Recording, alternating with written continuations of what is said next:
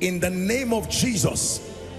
Drought in your life, that even when it is physical rainy season, it is still dry season spiritually, financially and otherwise. I decree and declare, let the rain begin to fall. Let the rain begin to fall.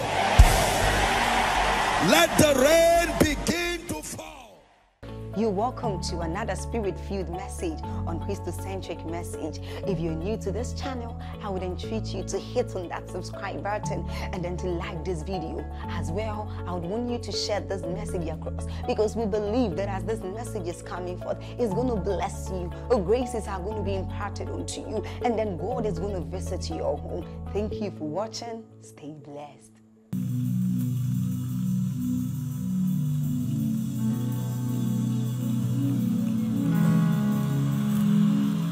Hallelujah. Hallelujah. Tonight is one night you will not forget in a hurry. Do prophetically that tonight is one night you will not forget in a hurry. In the name of Jesus, the Son of the living God, let tonight be one of those memorable nights in your life and destiny. May my God arise and show up for you like a mighty, terrible one. In the name of Jesus. And I speak to you prophetically. These Egyptians you see today, in the name of Jesus Christ who died and rose again, you will see them no more forever. You will see them no more forever. You will see them no more forever. You will see them no more forever.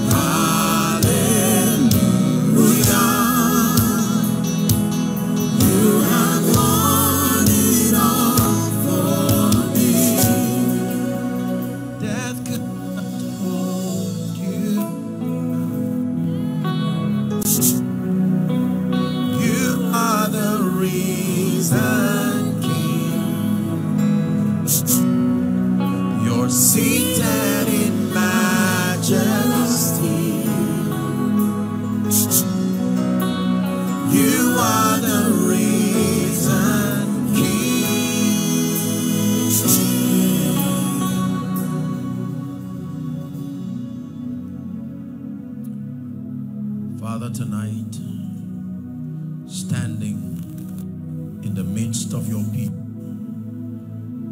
standing in the midst of pain, in the midst of burdens, in the midst of depression, in the midst of seemingly impossible situations. But we stand acknowledging the power and the grace that resides in that name. The name that is above every other name.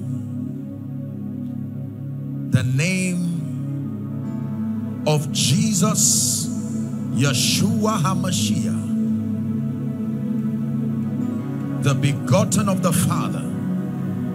And tonight we decree and declare over the regions of the heavens across this territory that in the name that is above every other name, every name that is not of the Christ, and every spirit that is not of the Christ, we command that it bows to the Lordship of Christ tonight. In the name of Jesus Christ. Worthy, worthy is the Lamb. Worthy, worthy Lamb. Worthy, worthy is the Lamb that was slain. We praise him, hallelujah. Praise him, hallelujah. Praise him, hallelujah. Praise the Lord.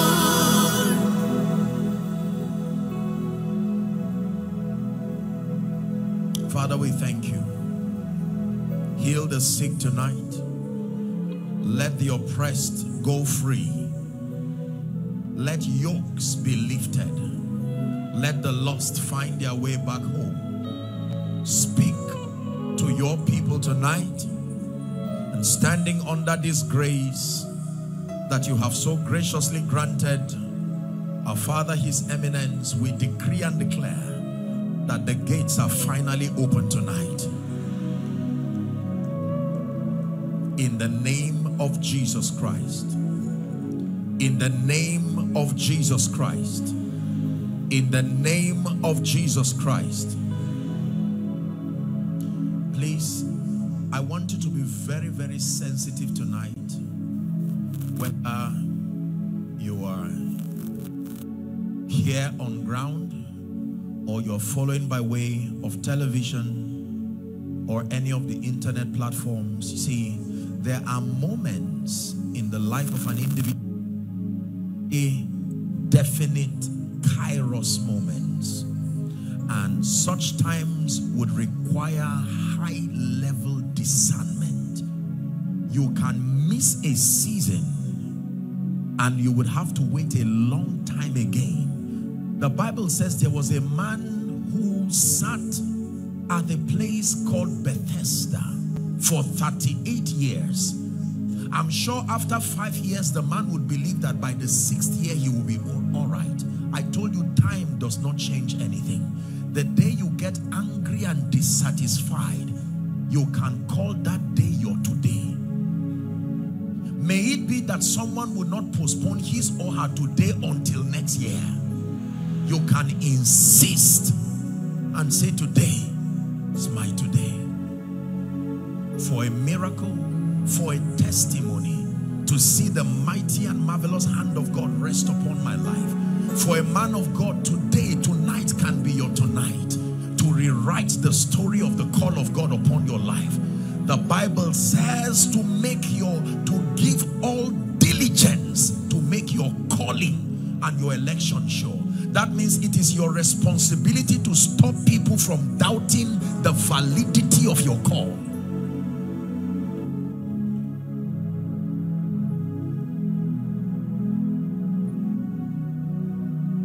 It's the realm of your glory.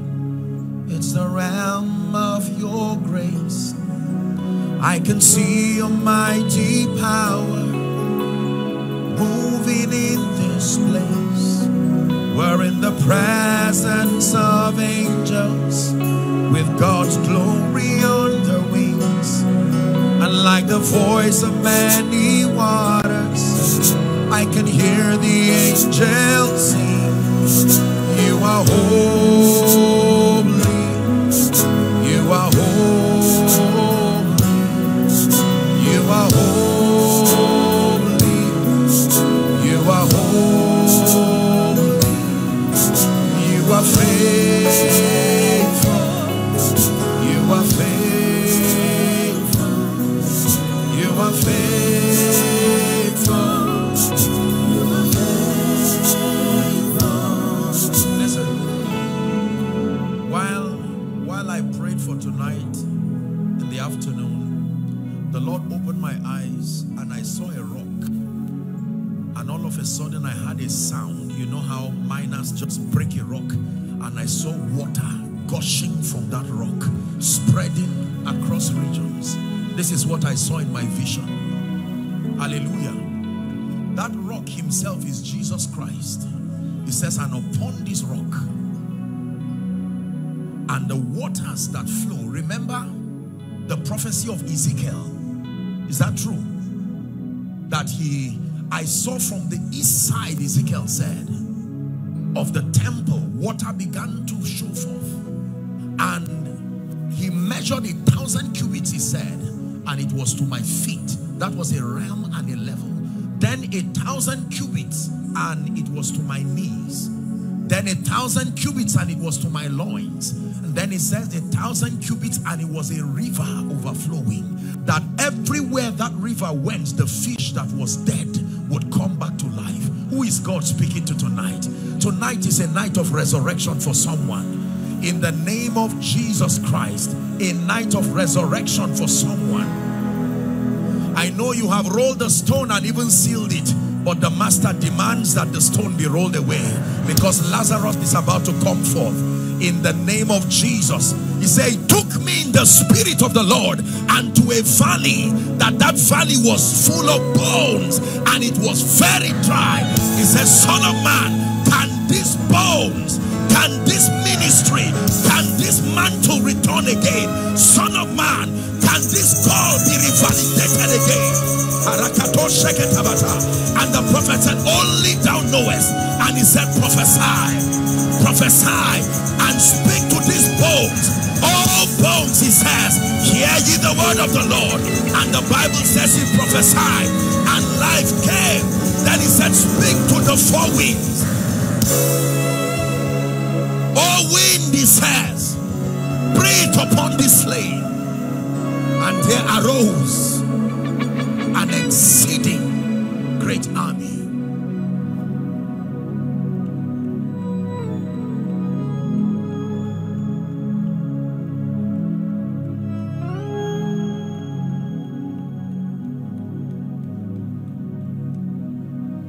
Tonight, no matter the price you have to pay, please open up your spirit. I want you to know, discern what God is doing tonight. Discern. Shanana kuskiata. Discern. Discern. This is more than a conference. There is a switch happening in the spirit. Mantles are falling here tonight. Anointings are falling here tonight. Gates are opening here tonight. For the kings to arise, for revival to return. For the kings to be born, for revival to return. Yeah. Ali, Ali, oh. Ali, oh. Ali, Ali, oh.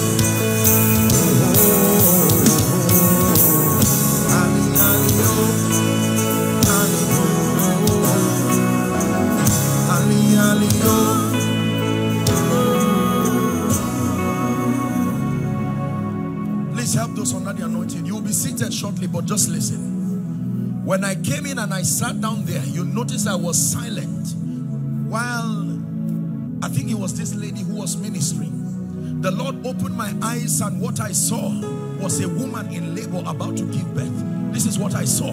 And it was as though she was going to lose the pregnancy. And I saw a hand that reached and she just pushed. It says, as soon as Zion travails, please hear me. For someone, that which the devil meant that you will abort a parakosh kadiata, please open your mouth and begin to pray in the spirit.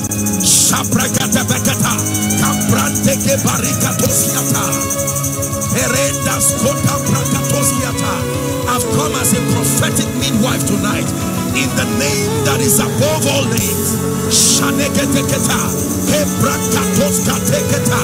Are there men and women of prayer in this place?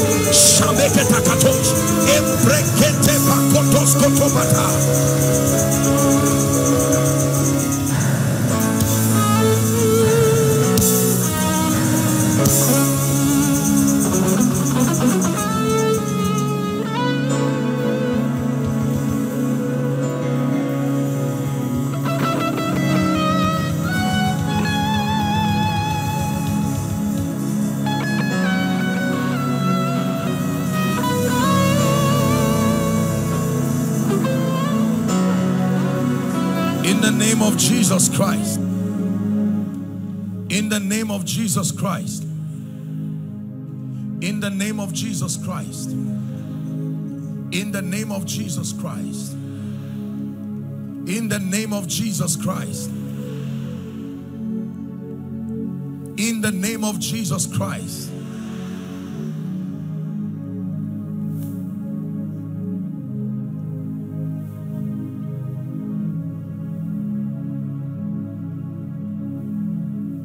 I'm not wasting your time. It takes discernment to experience them. This is one of the graces I am praying that will return back to the church. Less about spiritual things. Spiritual things are beyond the realm of science.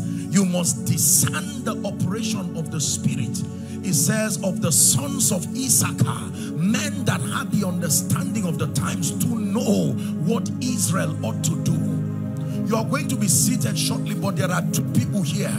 You are called into the prophetic ministry, but the level of grace you are walking in, I'm not seeing that fire. And the Lord is, I'm seeing an eagle. This is what I'm seeing. And the Lord is telling me he's restoring that mantle. For some of you, you used to walk very mightily. Bring them out, please. In the realm of the prophetic. But something happened. I'm seeing an eagle. There is a restoration of the eyes that see and the ears that hear. Where are those who have been called to speak the counsel of the Spirit across the nations? May that mantle fall, young and old, male and female. I stir up that well of the prophetic from your spirit, man.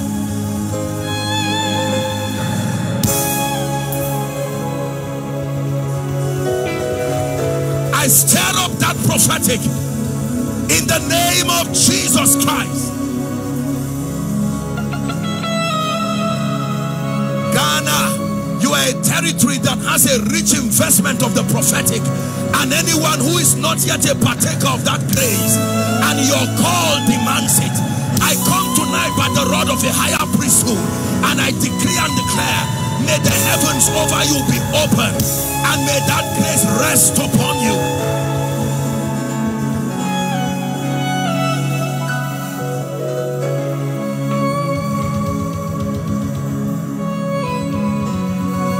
Let it rest upon you. Let it rest upon you. Let it rest upon you. Let it rest upon you. Man of God, let it rest upon you. In response to your prayer and fasting, let it rest upon you. Let it rest upon you. I open a new prophetic vista in the name of Jesus, the Son of the living God.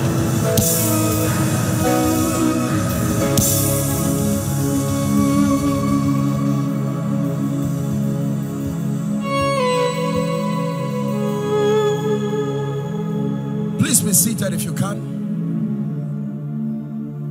We are here for you. Come and do what you do. We are here for you. Come and heal the way that you heal. We are here for you. Come and move the way that you move. Set our hearts on you, so you'll do what you do. We need a move. This is a move. We need a move. This is a move. We are here for you. Come and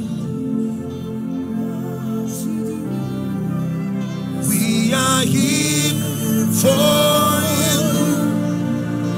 Come and do the way that you speak. We are here for you. Come and do. Let me prophesy to your life. You will never be the same. You've touched His grace. Your life is changed. You will never be the same. touched His grace, your life must change. You will never be the same. You've touched His grace, your life must change. You will never be the same. You've touched His grace, your life must change. Your life must change. It's a prophetic word. Your life must change. Your hope must change. Your hope must change.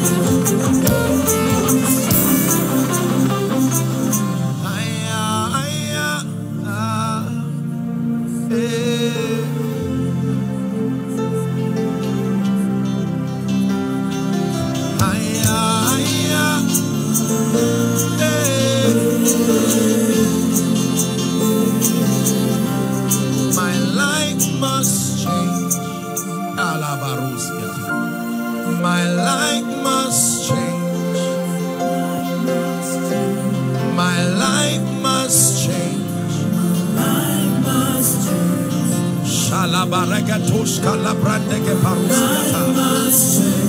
My life must change. My life must change. My life must change. Hear me. The Bible says, now the Lord is that Spirit. There are many spirits, but the Lord is that Spirit.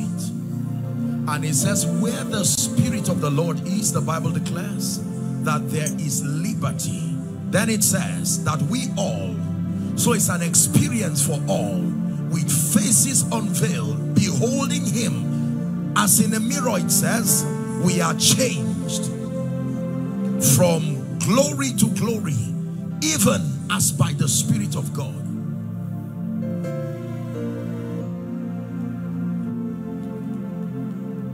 Mighty God. This is what you can do with men who are hungry. This is what you can do with men who are thirsty. This is what you can do with they that wait upon the Lord. He said, hast thou not known, hast thou not heard, the everlasting God, the Lord, the creator of the ends of the earth, that He does not grow weary. There is no searching of His understanding. It says that He gives power to the faint, and to them that have no might He increaseth strength. Then He says that even the youth will be weary, the young men will faint. He says, but they that wait upon the Lord, they shall renew their strength. It says that they will mount up with wings, even as the eagles. They will run and not be weary. They will walk and not faint. You can fake power, but you cannot fake His presence. No.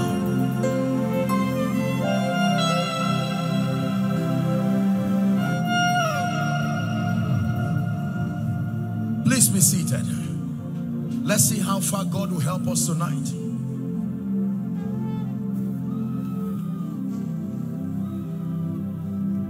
We're going to pray, but I'm seeing someone who came here with a crutch. You came here with a walking aid. I don't know where that person is. Lift it up and walk now. I don't know where that person is. I'm seeing this in my vision. Lift it up and walk.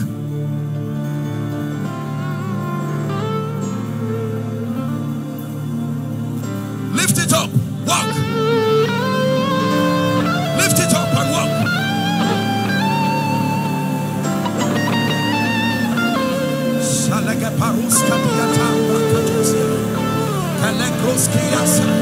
Speak life, life, life. In the name of Jesus, lift it up and walk. Are you celebrating miracles? Look at what Jesus is doing.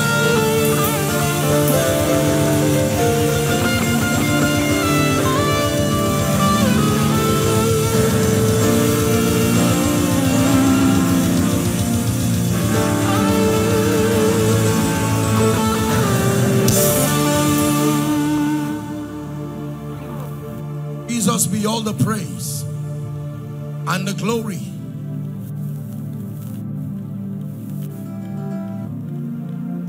The Lord brought you here tonight to surprise you.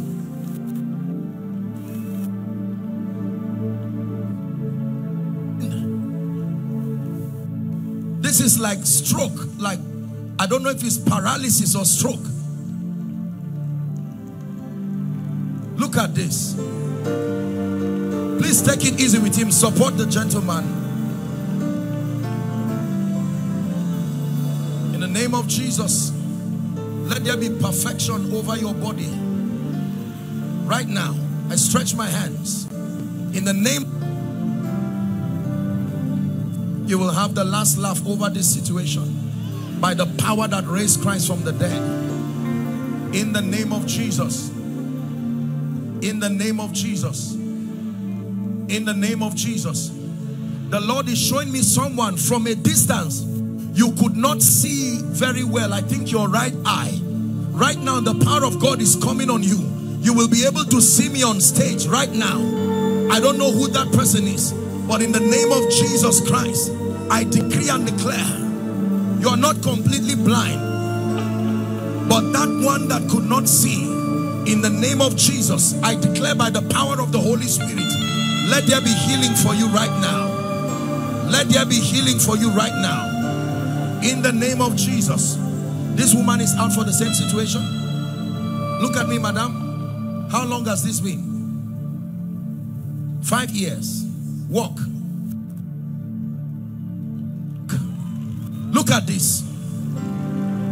She could not walk for 5 years. In the name of Jesus Christ, may the Lord do us good tonight. In Jesus' name I pray. God bless you. Let's celebrate Jesus. Return to your seat. And let's have a word. Hallelujah. Praise the name of the Lord. I don't know about you, but I came determined tonight that God must visit someone. Very definitely. And whatever price it will take, in the name of Jesus, we declare that your victory must happen tonight. Let me share a few thoughts and then we'll pray. Hallelujah. Again, I want to truly honor His Eminence, our Father, the Archbishop. I'd like us to bless the name of the Lord for his life. We honor you, sir, in the name of Jesus Christ.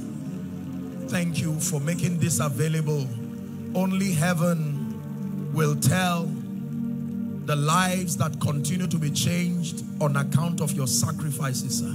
Thank you. We honor you in the name of Jesus. Please be seated.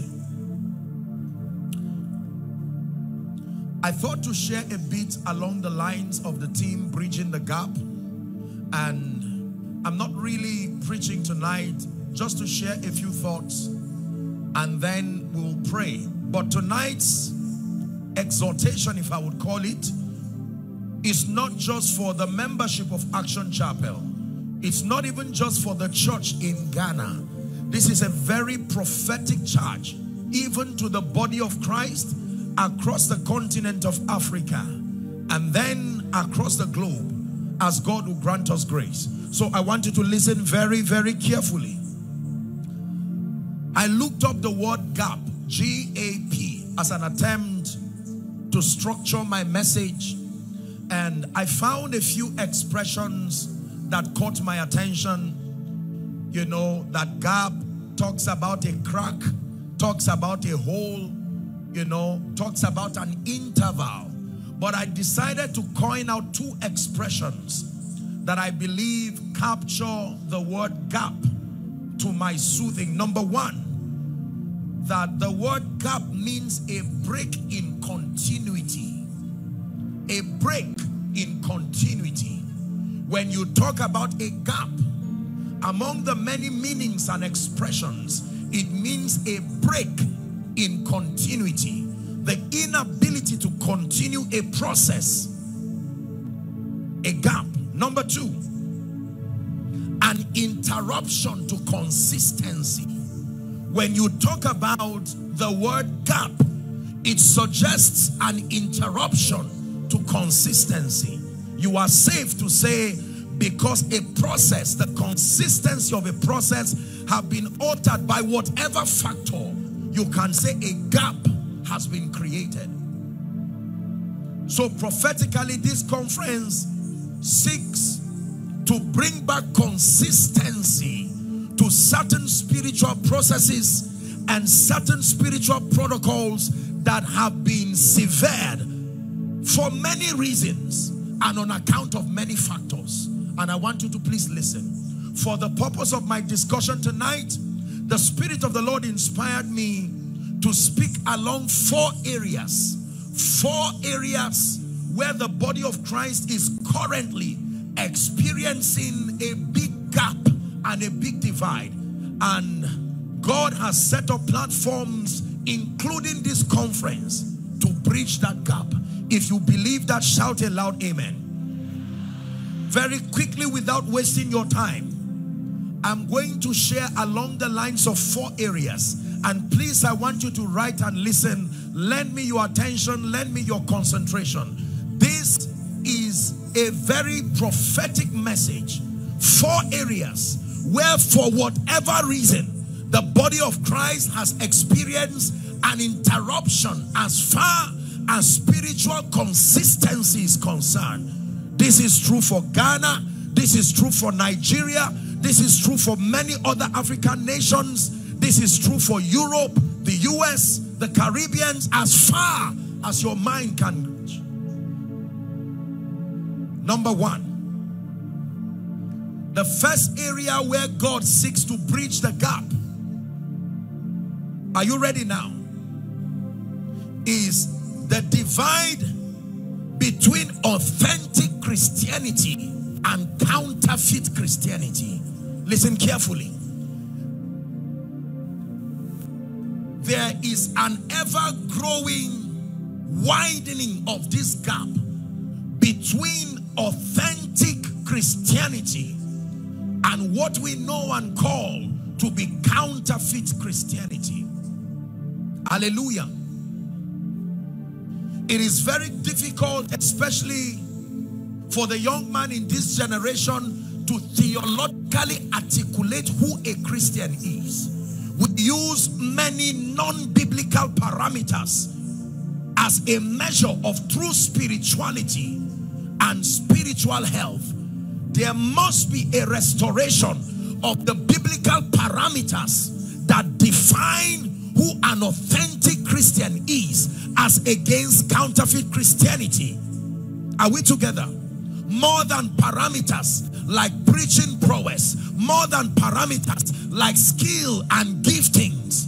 It is important that there be a restoration to the body of Christ, doctrinally and theologically.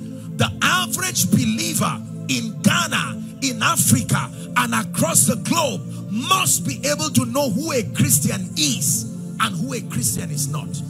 If we cannot spell this divide clearly, a generation will come that will not know the difference between the God of the Bible and any other God again. Hallelujah. For starters, the Bible tells us clearly, Apostle John was writing his epistle and he said, this is the testimony, the record, he says, that God hath given us eternal life, but that he structured the administration of eternal life such that until and unless you encounter the Son, you cannot have that life. You will be amazed to know how many people today, preachers, sadly, members, workers in church, writers of Christian books, that genuinely encountered the Son of God. An encounter with an angel does not translate to salvation. An encounter with a preacher does not translate to salvation. In fact, an encounter with a church does not translate to salvation. The Bible says there is no other name under heaven given unto men by which we must be saved. Longevity in church does not equal salvation. Being given a Christian appointment to serve does not equal salvation. The ability to speak words that are consistent with scripture, as well-meaning as it is, does not equal salvation. There needs to be, for starters, a restoration of the biblical pathway to becoming a Christian. Hallelujah. A few months ago, I was inspired by the Spirit, and I brought a message to the body of Christ called the Purified Church. It was an attempt to reveal 7 deadly sins that the Lord put in my spirit to lovingly, not from a standpoint of condemnation and sarcasm, but to be able to open the body of Christ to, that until and unless his bride is purified from these 6 deadly sins, we will never be able to bring forth the portrait of authentic, prophetic, and apostolic Christianity. Let me run through the list. We're still looking at point 1. I'm not going to explain, but I will just state. The first breach, the first gap that needs to be closed is the divide between authentic Christianity and counterfeit Christianity. The Lord gave me 7 deadly sins that he told me is eating up his body, and there is a need for believers, for churches, for men and women of God to retrace their steps. Now, this is not a call to condemnation, but it is a charge to call the body of Christ to a higher level of accuracy in our walk with God. Number 1, the first sin that the Lord revealed to me that the body of Christ needs to be able to retrace our steps from is immorality and related perversions. There has to be a genuine repentance. Now, this is not about pointing fingers. It's about the church taking a corporate responsibility and coming to the Lord and crying with sackcloth and ashes like it was in the days of Nineveh, that there be genuine repentance from the plague and the cancer of immorality and all other related perversions. Number 2, the sin of lust for money and material things. Money and material things are very important, and they add up to the overall efficiency of the believer. But you see, many have made and are making the mistake of the rich fool in the Bible. His dependence was around money and material things. He built large barns and said, my soul, find rest. And the Bible says that the Lord told him, tonight your soul will be required of you. Can I tell you, money is important, prosperity is important. I will never be the preacher that stops God's people from stepping into the abundance that is meant for them. But Christ must be at the epicenter of your pursuit and not things. The moment it becomes an obsession for money and material things, you are already on the path to destruction. The second sin the body of Christ must be called to manage is our appetite and our lust for money and material things. Sometimes we mistakenly equate material things to spirituality, that to the degree to which I have money and abundance of resources, it means I am spiritual. It means my faith is working. It may not necessarily be true.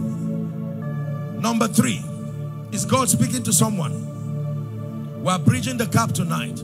The third sin that the body of Christ must be called to order from is witchcraft and extra biblical practices. Witchcraft and extra biblical practices. Now, I'm speaking apostolically, so I'm speaking to the body of Christ. There are sincere people. In fact, the Bible puts it this way. It said, the Spirit speaketh expressly that in the latter times some shall depart from the faith and shall give heed to seducing spirits and the doctrine of demons. There is a manifestation of a class of spirits called seducing spirit. And there is a body of knowledge and truth that the Bible calls the doctrine of demons. You don't have to be evil to be a victim of this. Sometimes it's a product of the kind of mentorship you came under.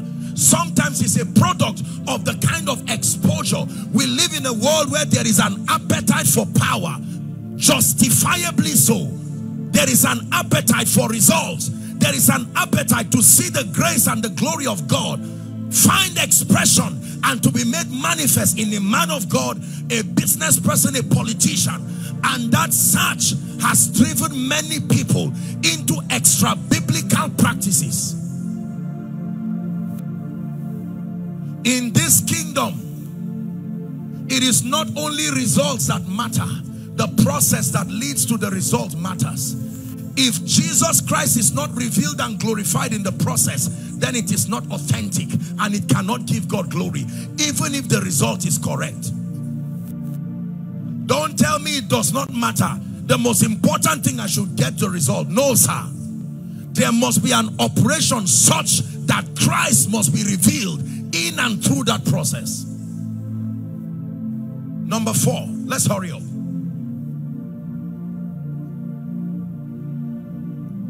Pride, vainglory, and self-centeredness. This is the 4th sin that the body of Christ needs to be purged from. Pride, vainglory, and self-centeredness. There's not much to say there. It is already clear. Pride, vainglory. Number 5 is called the sin of the tongue. That includes lying. That includes gossip. That includes backbiting and the sowing of the sins of discord. Brethren, joining the heads of people. There are many men of God today who have no problem being at loggerheads, except that someone came in between and sowed a seed of discord and went quietly and allowed the program of God to be interrupted. The sin of the tongue. So don't tell me I'm not involved in immorality. Don't tell me I am not proud. The Bible says if a man err not in words, that man is a perfect man. One of the indices that measure spiritual maturity is not miracles. It is order of your speakings.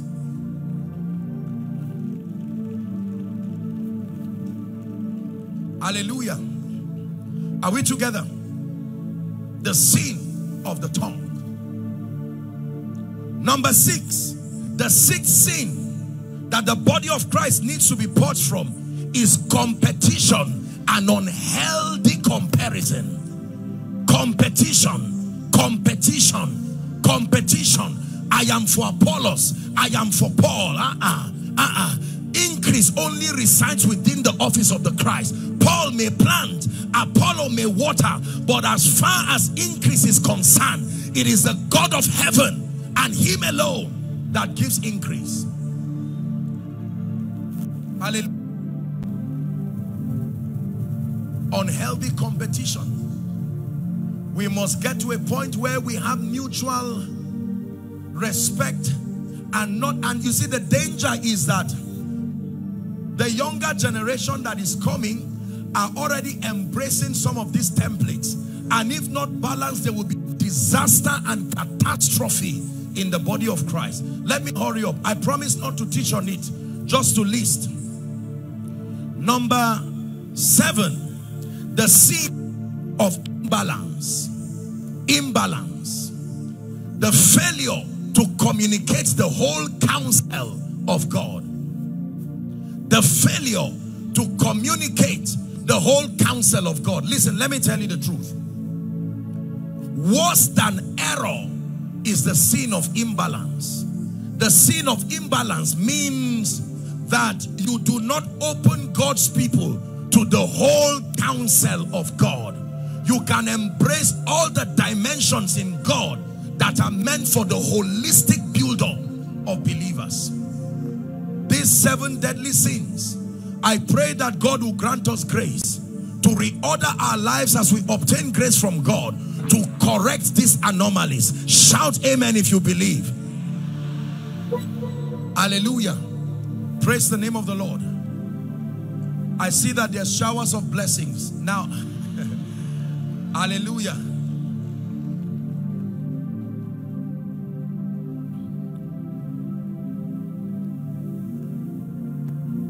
So let's get back to our teaching. I promise that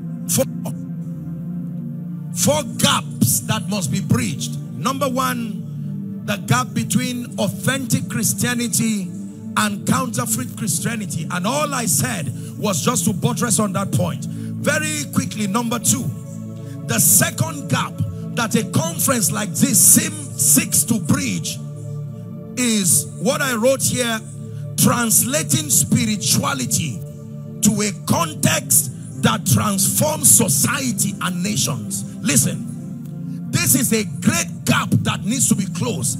That means our spirituality must be translated to a context that makes for nation building and the transformation of society. For as long as our Christian experience ends up just with fanaticism without an expression that society can relate with, we will remain a nuisance to civilization. Your love for God, your prayer, your fasting, your word study must be able to translate to a context that society can see the light and the life of God that is at work in you. In Matthew chapter 5 from verse 13, Jesus was teaching what we call the Beatitudes. He says, you are the salt of the earth, but if the salt has lost its savor, he says, wherein shall it be salted? The assignment of salt is to add taste and to preserve. So Jesus does not just call us sons of God. He doesn't just call us miracle workers. He does not just call us prophets and apostles. Hallelujah. He says we are salt. Then when we go to verse 14, he says you are the light of the world. The light of the world. Someone shout, light of the world. One more time, say, I am the light of the world. More than being an apostle and a prophet, listen to me. The nations are tired of our fanaticism. They are waiting for us to translate spirituality into a context that improves society, that can turn lives around spiritually, but it must have a political expression. It must have an economic expression. I vowed as a man of God that I will never raise a people who are just spiritually vibrant. They must be people equipped with intelligence, and they must be structurally mentored to be able to be agents of national transformation.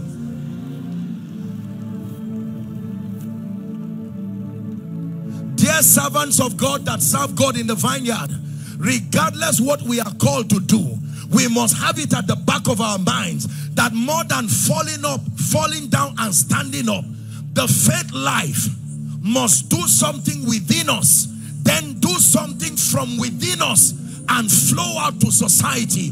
When Jesus came, his impact was not just with those who were sick.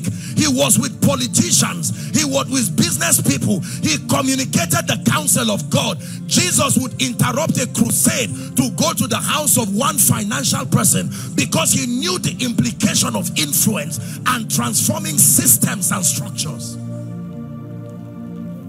There must be an apostolic and a kingdom order, a reorientation to the body of Christ. The value of our prayer, our fasting, the value of our accessing the gifts of the Spirit is to help us to be salt and light.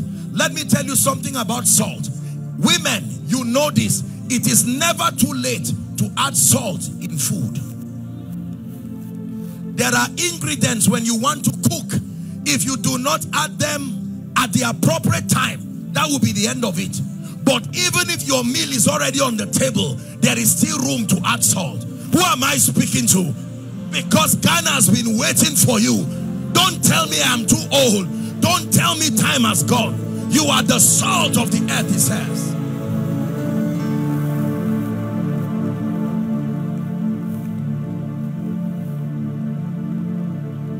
Hallelujah. This is the second bridge. The second gap that needs to be bridged. There is an apostolic and a kingdom orientation that the body of Christ must have. Respectfully speaking, you see, the church in Africa for a long time, we have demonstrated excellence in spirituality, and that is noble. But we have not been able to translate our Christian experiences to a context that makes for kingdom come. The gospel is twofold. Listen carefully. Number one, there is the message that saves. Number two, there is the value system that translates society. Hallelujah.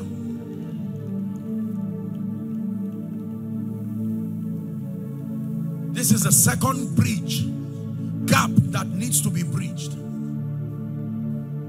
There are people today in ministry, pastoral ministry, who have no business being in ministry, but they have accumulated a lot of spiritual energy through fasting and prayer and discipleship, and they don't know what to do with it because they have not been given an orientation that you must not be on the pulpits to serve the purposes of God. So now, what do I do with my energy for the prophetic? What do I do with my energy?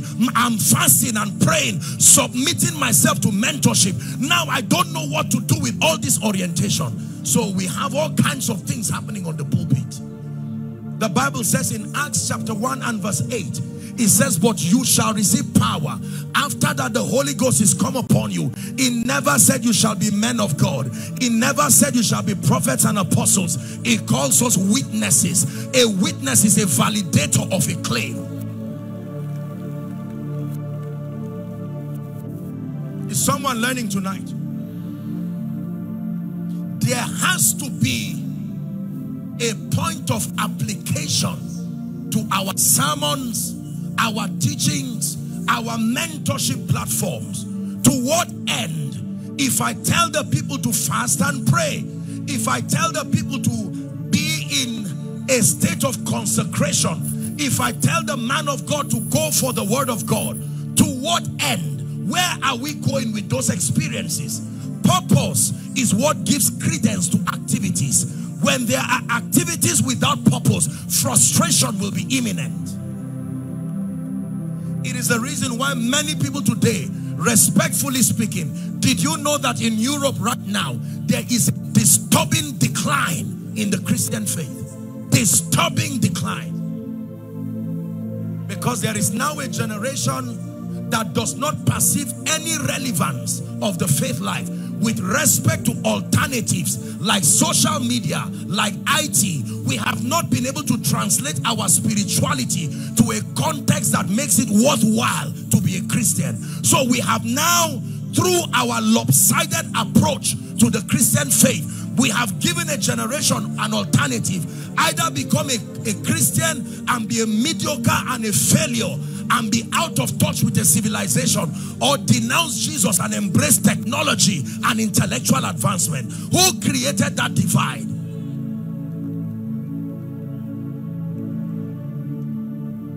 From the rising of the sun to the setting of the same, your name is to be hallowed.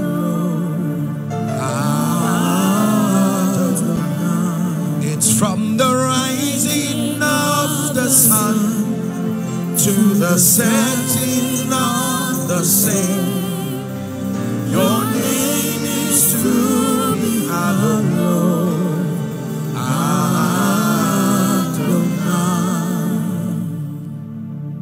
Is someone following our discussion tonight? Let me do a very quick recap.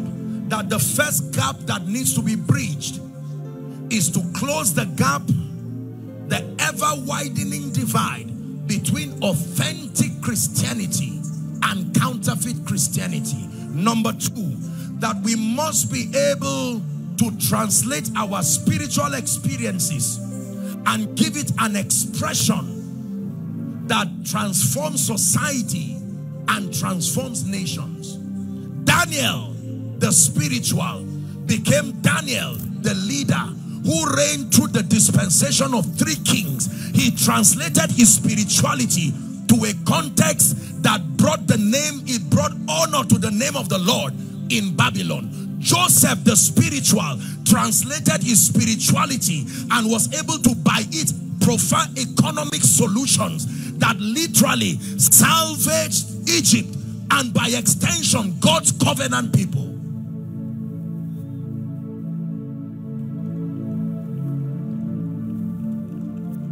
Number 3, the third gap, are you ready now, that needs to be bridged even in a conference like this is restoration of honor to leaders and fathers of faith. This is the third gap that must be bridged. Restoration of the concept of honor. A generation is gradually losing the value and the orientation of the excellency of honor. We have embraced all kinds of compromises. It has seemed to be marketable today to walk and to live in dishonor. Hallelujah. With showers of blessings, we declare that the rains will cease for the purpose of this conference. In the name of Jesus Christ, by the mystery of the key of David that can shut and can open, we declare in the name of Jesus that the rains stay. Hallelujah.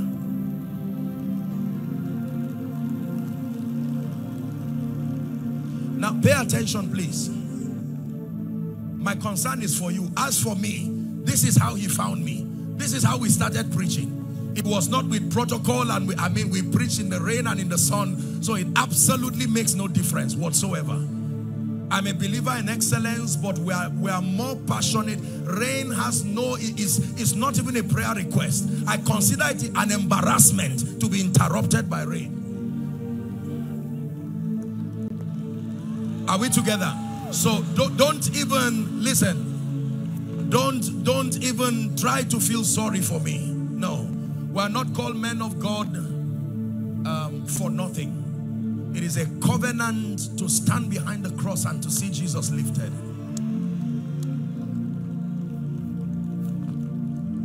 Honor. Please look up. Malachi chapter 4. Please give us from verse 5 and 6. Behold, I will send Elijah. I hope you know that Elijah is more than a man. Elijah is an apostolic and prophetic system that does two things. Number one, it brings restoration of all things. Number two is the spirit of judgment upon the wicked. The first manifestation of the spirit of Elijah was seen in the man Noah. It's not about a man. There are individuals who personify systems and structures. Elijah as a man is translated to heaven, and the system continues in the man John. The same way Jezebel is not just a woman, it is a satanic system that thrives when it is connected to power and governance. So when the Bible says, I send Elijah, he does not mean the man Elijah. Elijah is the spirit that foreruns revival. Every time the move of God is about to come, Jesus can never show up until Elijah goes. Jesus represents the move of God, revival. When Jesus was supposed to come in the flesh, Elijah foreran him in John. You call him the Baptist.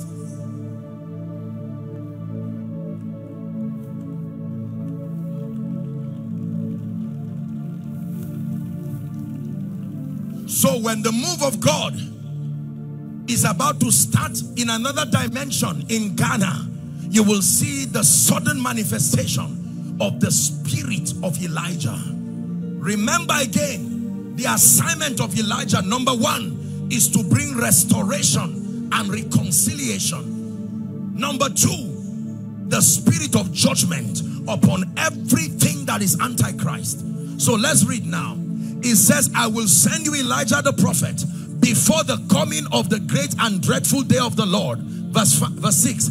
He shall turn the heart of the fathers to the children, and the heart of the children to their fathers, lest I come and smite the earth with a curse. Please look at me.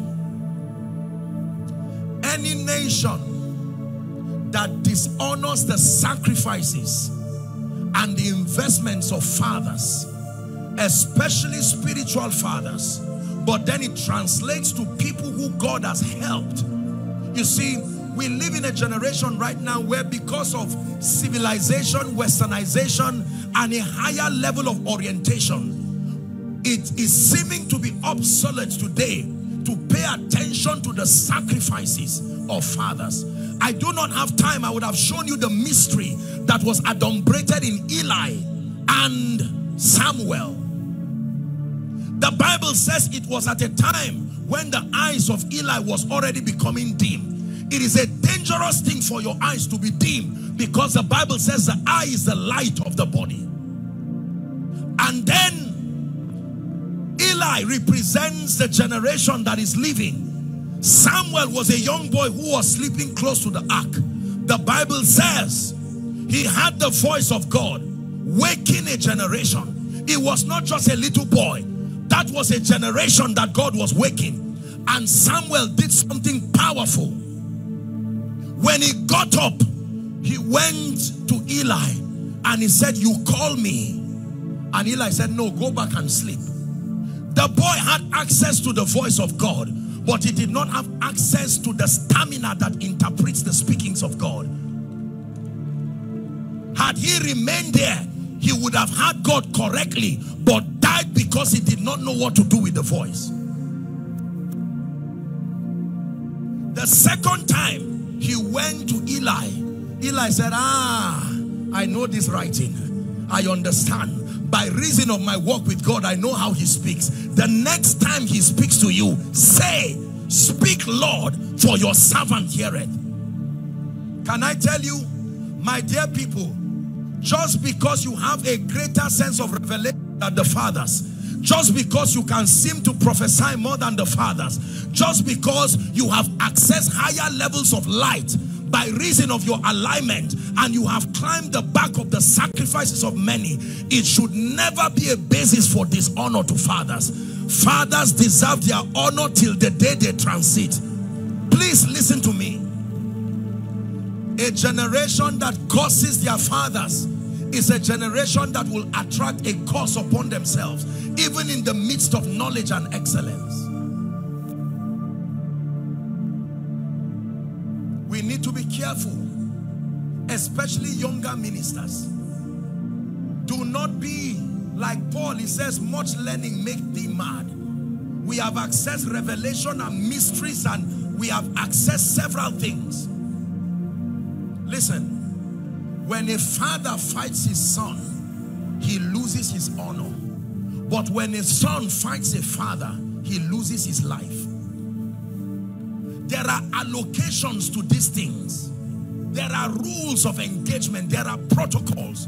The Bible says, Ephesians chapter 6, I believe, is it 6 or 5? From verse 2 and 3. It says, "Honor thy father and thy mother," which is the first commandment with promise. What is the promise? That it may be well with you, and that thou mayest live long upon the earth. There are many people today who have all kinds of inexplainable woes in their lives, regardless their intellectual prowess, regardless educational achievements, and they may not know why. Could it be that you are a victim of the ill speaking of a father? It is dangerous for a father to make a statement and a pronouncement out of his pain. It is only the mercy of God that can bail you. Hallelujah. Jesus himself, demonstrating fatherhood in John 17, the Bible says he lifted up his eyes to heaven and he prayed. He said, "Father, the hour has come. Glorify thy son, that thy son may bring glory to you." He had to account for all the disciples that were under his care. He says, "All that you have given me, I have kept, and none is lost, except the son of perdition, and that scripture may be fulfilled." Please hear me. Ghana, my charge to you. Africa, my charge to you. Let there be a restoration of honor to fathers. Are we together? Every man of God who truly names the name of Christ and has served God sincerely, I don't want to know whatever story happened around their life, provided they have been testaments of sacrifice for the gospel, sacrifice in politics, sacrifice in business. You owe them your honor in truth. Let God be the judge of whatever else you are uncomfortable with. But as far as the mandate is upon you, can I tell you the truth? When you dishonor fathers, dishonor is a seed. It brings a harvest. Dishonor is a fruitful seed. It will bring all kinds of harvests.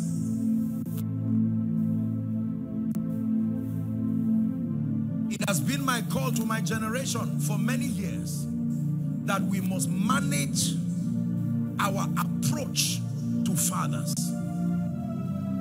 They deserve their honor in life and in death. There are some of you may be a great man of God, but you have dishonored your biological parents. And some of them, before they left, they uttered words. Unfortunately, words don't die. Now it's 10 years since Mama left, but she looked at you and said, what you did to me, may you raise people who will do more to you. And look what is happening right now. For anyone here who is a product of the curse of fathers, I stand by the privilege of the election of grace, and I cry to the God of heaven, the one who is merciful and kind. Tonight, may you find mercy. Please hear me. Let me bring a quick balance. And I'm grateful for the liberty that His Eminence has given. The balance here is that, let me also encourage, respectfully speaking, fathers across the continent, submission should not translate to slavery. This must be balanced. When Apostle John was writing, he wrote to fathers,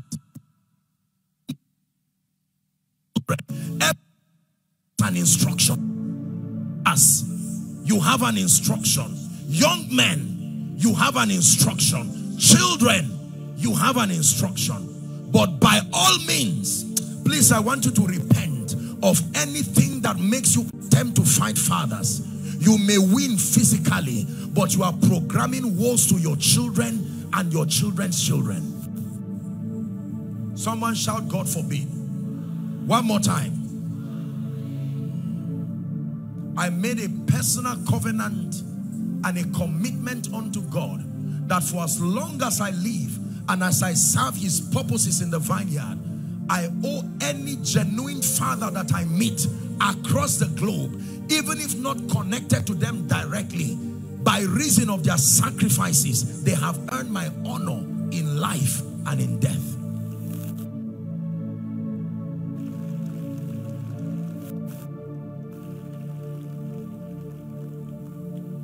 The third gap, thank you, that must be closed is the gap of dishonor. Please look at me. Young men, when you wake up in the morning, greet your parents. Don't say, I'm too old. That is the attitude of unwise people. Are we together?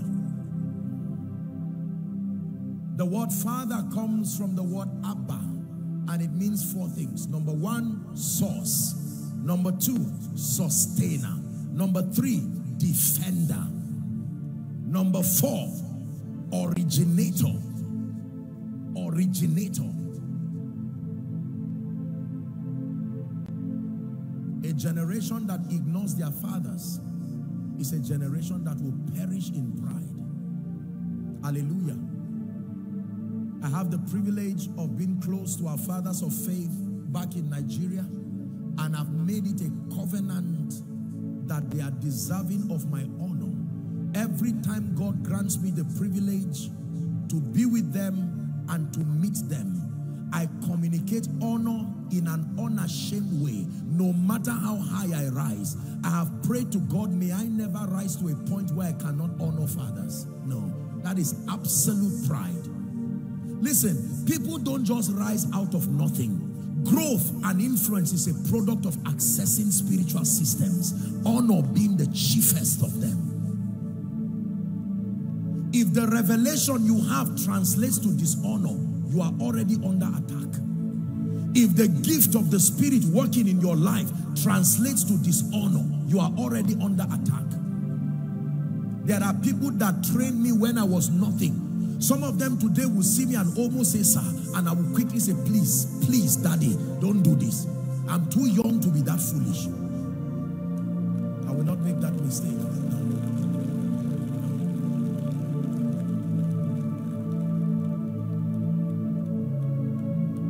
When I came in here and I saw our father, His Eminence, I greeted him. The only reason why I hugged him was because he hugged me.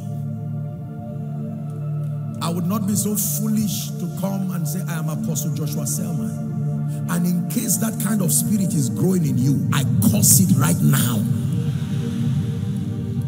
Honor is not human worship. But let me tell you the truth. You don't have the stamina to manage the pain of dishonor. Trust me. Dishonor is dangerous.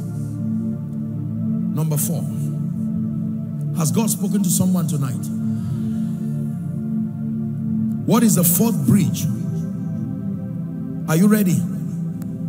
Restoration of genuine results to the believer's Christian experience. This is the 4th gap. And it is with this that we'll now move into the session of prayers tonight. Restoration of genuine results to the believer's Christian experience. Please look at me. Let me tell you sincerely, we do not serve God because of results. We serve God because we love Him. But I assure you by the integrity of God's word, if your Christian experience is barren of genuine results, you will become an embarrassment to yourself and an ineffective witness to your world. John chapter 15 and verse 8. Jesus was speaking and here's what He said.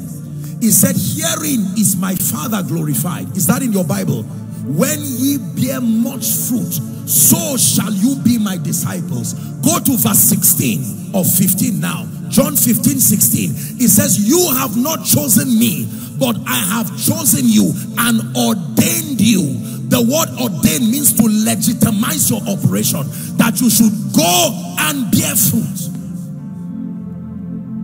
Matthew chapter 5 and verse 16. It says, therefore let your light so shine before men.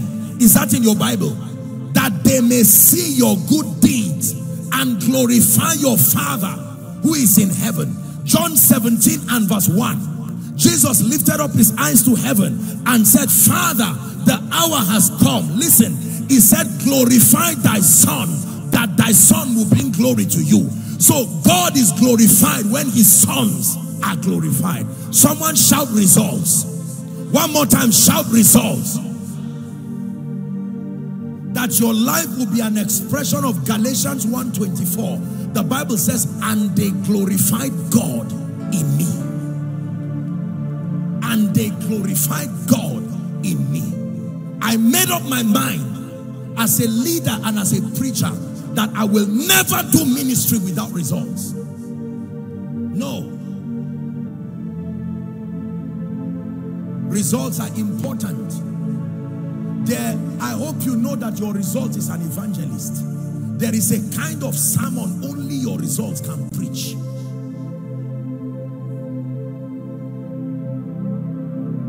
Acts chapter 4 and verse 33. Am I wasting your time? Acts 4:33. Let's read it together, please. Are you ready? Is it projected? 1 to read. And with great power, the Bible says, gave the apostles witness of the resurrection. It says, and great grace was upon them all. How many? When it has to do with the grace of God that empowers you to give witness to the resurrection, it is not for some. Power. I believe in results. Ministry without results will keep you in unnecessary suspicion. The Bible says you have a responsibility to give all diligence to make your calling and your election sure.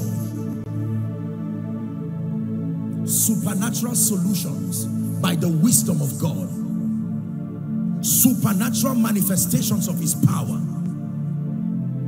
Hear me, ladies and gentlemen, respectfully speaking, if our father, his eminence, did not have results in his life, results of changed lives, healed bodies, lives and nations and kings delivered, I assure you, I know you love him, but you will not be here. Can I tell you, people love you, but make no mistakes about it. They want to move forward too. If your life is not producing the result that compels them, they will love you from afar and leave you to walk alone. There's nothing to hide. Nobody wants to follow a leader, a man of God, a businessman that does not command results and inspire others to do same.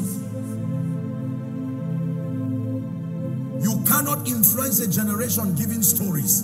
Romans chapter 8 and verse 18, it says, for I reckon that the sufferings of this present time is not worthy to be compared with the glory that shall be revealed in us.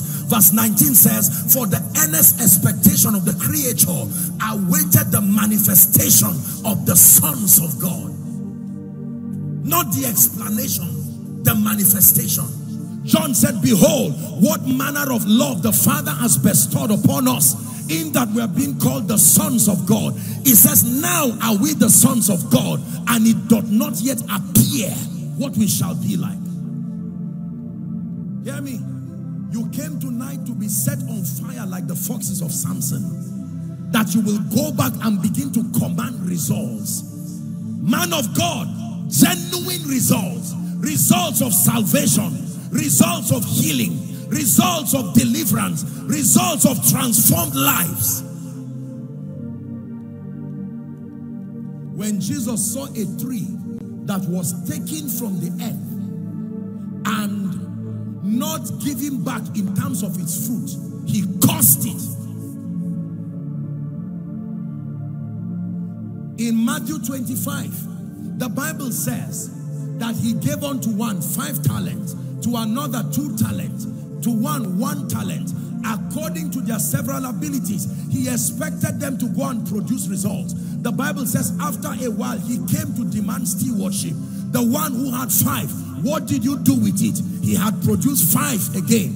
Well done, thou good and faithful servant.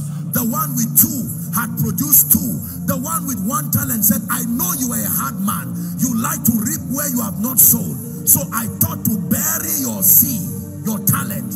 And he called him wicked and unprofitable servant. Hear me. We read about those today we call God's generals. Men like Smith Wigglesworth. Men like E.M. Bounds. Great men. R.W. Shambach. These were men who walked upon the earth and operated in dimensions of the spirit that you would think they are exaggerations. There needs to be a restoration of authentic power, authentic results to the church. Let me sing the song I sang yesterday again. Though we are few, surrounded by many who have crossed that river before, and this is the song we'll be singing forever.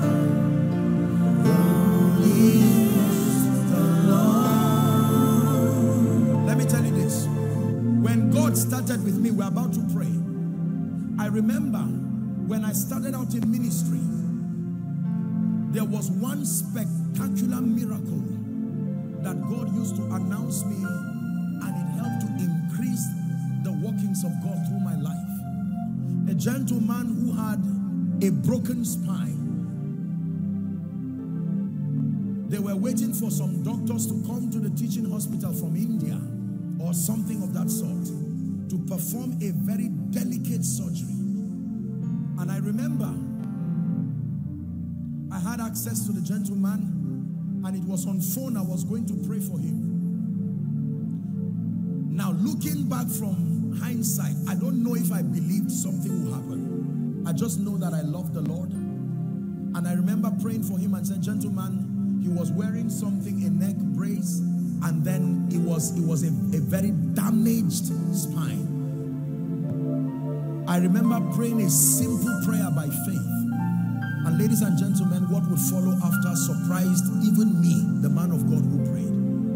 That gentleman removed the neck, the collar, the brace, and he checked himself, and it was as though it was acting. I remember the gentleman, the phone was still on when he ran to his mother's room and said, Mommy, check this. And the last thing I heard was, Jesus, and the phone was off.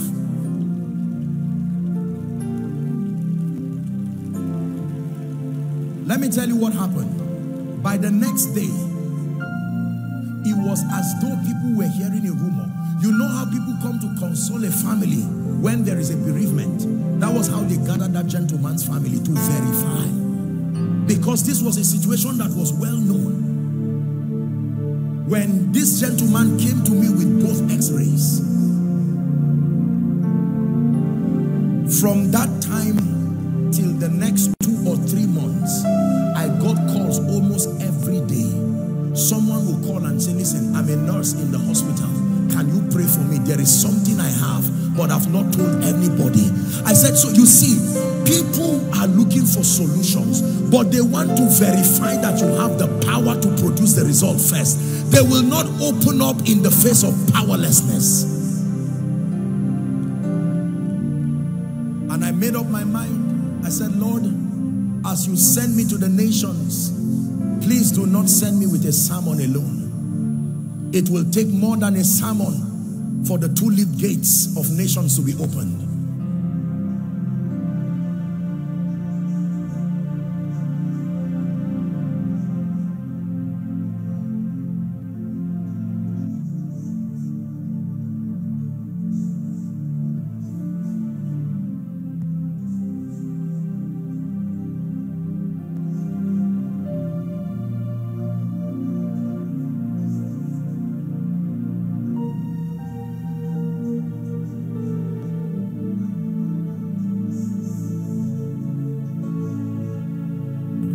But in spite of all this, you will need the empowerment from heaven. Jesus said, tarry until ye be endued with power. Ministry without the power of the Holy Ghost will end up in controversial explanations. It takes power to subdue. In Isaiah chapter 61, the messianic prophecy, he said, the Spirit of the Lord is upon me because he hath anointed me to preach glad tidings to the poor. He says that he had anointed me to bind up the brokenhearted, to release them that are bound in prison, to set the captives free, to declare, to open the prison to them that are bound, to declare the acceptable year of the Lord and the day of vengeance of our God. Is that in your Bible? It says to comfort all those that mourn. It says to give them beauty for ashes, the oil of joy for mourning, the garment of praise for the spirit of heaviness, that they might be called the oaks or the trees of righteousness, the planting of the Lord, that he might be glorified. Ladies and gentlemen, the world today is not a world of yes sir without results. Nobody will tell you yes sir without results. We want to see the power of the gospel penetrate systems and structures. We must obtain grace from God. There is a dimension of authentic spiritual power that must rest upon us. Not just power for miracles, but the grace to be able to shift the spiritual climate of nations. And I made a vow unto God that if it depends on me, then this generation will not fail.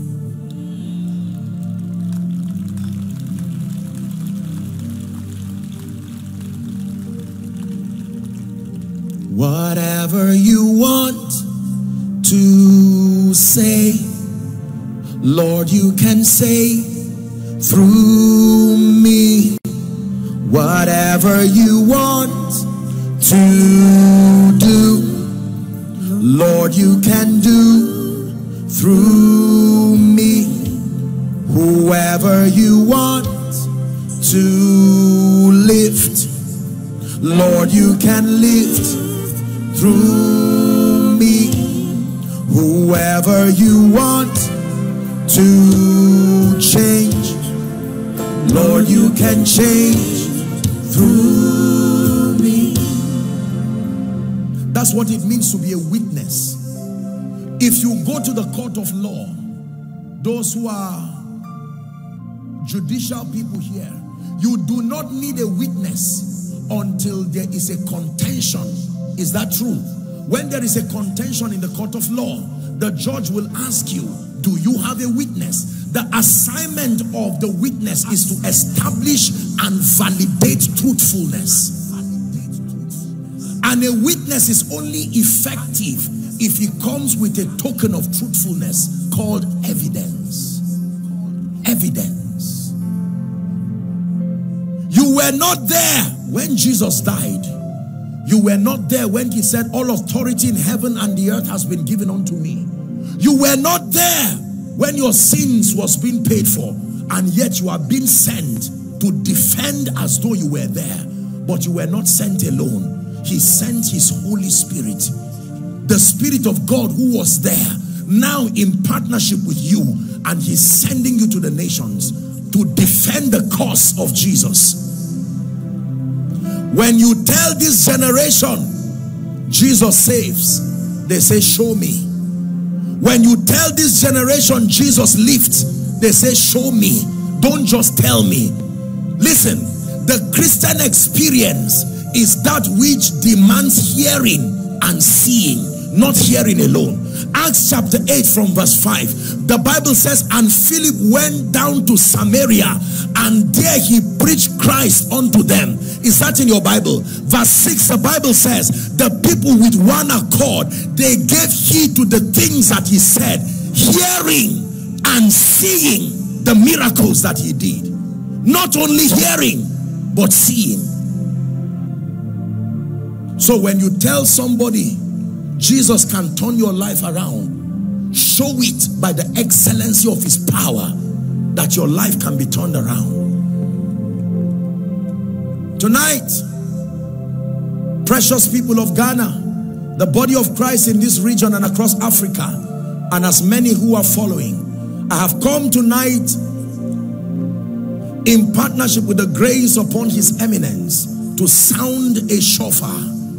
Like Prophet Joel said to do, he said, blow the trumpet in Zion and sound the alarm upon my holy mountain, that there is a call by the Spirit of God to bridge this gap between authentic Christianity and counterfeit Christianity. Number two, to bridge the gap of fanaticism without territorial impact. That we must be able to translate our Christian experience to a context that develops and improves society. That way all and sundry will see us as light and salt. And the Bible says they will give glory to our Father which is in heaven. Number three, the third gap to be closed is restoration of honor. I have advocated this. I have been an advocate of honor for many years, that dishonor never pays. As painful as it is, honor your government. As painful as it is, honor your spiritual leaders. As painful as it is, honor your parents. As painful as it is, honor all men. For this is what the Bible says, to honor all men. Then it says to honor the king. And then number four, and this is my assignment tonight, a restoration of authentic apostolic and prophetic power to the body of Christ, that we will be able to command genuine results. Imagine what will be if every church in Ghana is on fire. Doesn't matter the denomination, does not matter where. Anywhere demons go to, they are already in trouble. They run away from Action Chapel to Takoradi. There is another fire blazing there.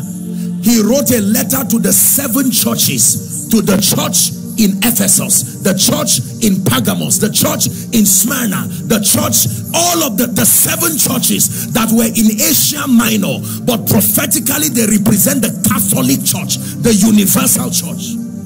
There is a message for every church and for every denomination. Let us restore authentic power, more than falling down and standing up. The world is tired of seeing people stand up, fall down, as a validation to our anointing. The prophet came in and met an economic condition, and he said, by this time tomorrow. Hallelujah. And a foolish man said, even if God will open the windows of heaven, might this happen? The same way we declared the rain to cease. And I'm sure someone was wondering, well, we don't know. Listen, not everybody is faking this thing. Oh, let me tell you the truth. There are people who have a covenant with God. Please sit down. Authority in the kingdom is not luck. It's based on knowledge. Revelations 3:8, it says, I am he that was dead and now is alive. He said, I have the key of David. The key of David is a mystery that opens a door that no man can shut. There are, if you do not have that mystery, you can open a door that men can shut.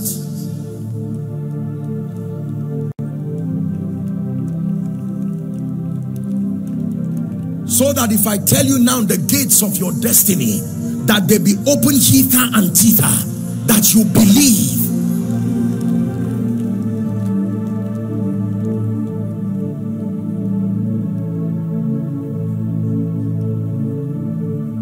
I hear the chains falling. Hey, I hear the chains falling. Now hear me.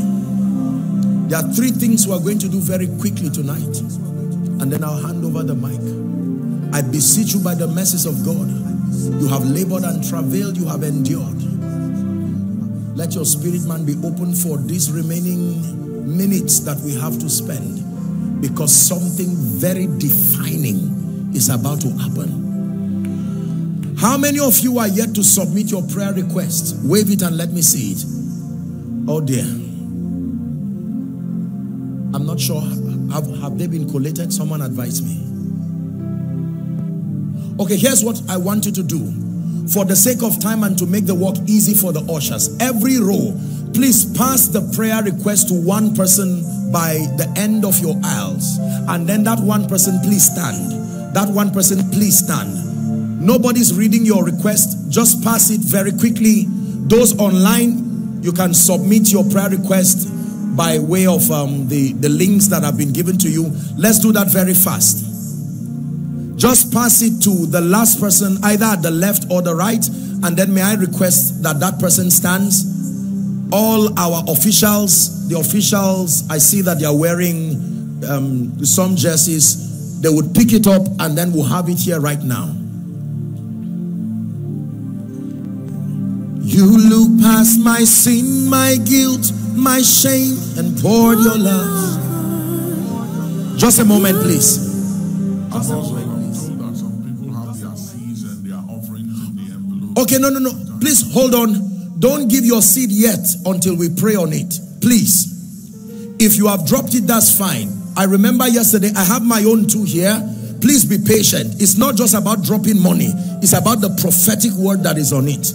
Are we together now? So please, that should be separate from this. If you are, did you add it with the prayer request? Okay, so please keep the seed aside. There will be a session for it. That's the last thing we're going to do very quickly. Let's make that fast, please. Just pass it. Officials, please, can you pick it very quickly so we begin to pray? You look beyond me, oh. You look beyond me, oh. Sing, I'm the one, I'm the one. You have shown mercy. You have shown me mercy.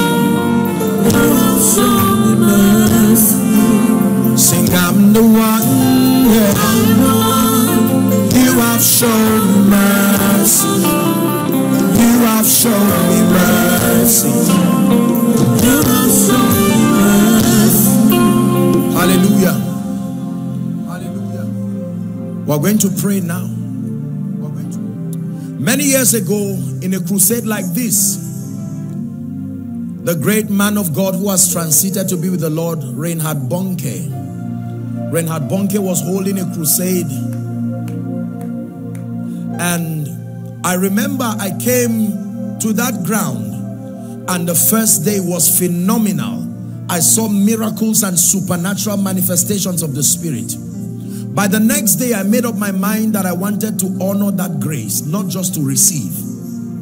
And so I made up my mind that I was going to come earlier. I came at about 2, 3, and I saw them wheeling people on wheelchairs, sick people, and all kinds of people. And I made up my mind to participate. I wanted to do something. Will it be fine if where are we going to drop it? Where would you prefer? The altar here? Okay, that's fine. Oh, the ark. Is that fine, sir? Okay, so wave every challenge goodbye as it's been dropped here.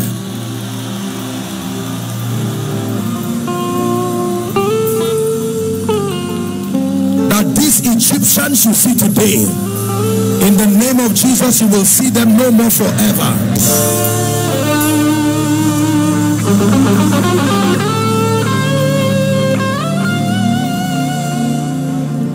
Yes, I'll need 2 people to hold it for me like this. I hope you don't mind. We need it open because we're about to pray. If Baal be God, serve him. If God be God, serve him. But Ghana tonight, let the God that answers by fire,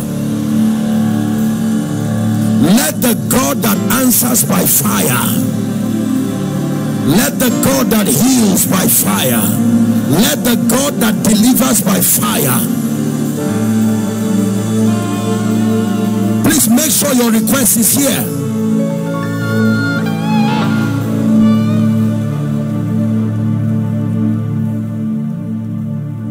Let's all stand. Thank you for your patience.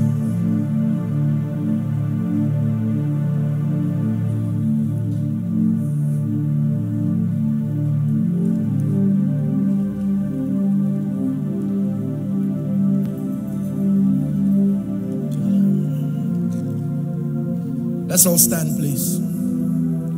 Water you turn into wine. You open the eyes of the blind. There's no one like you.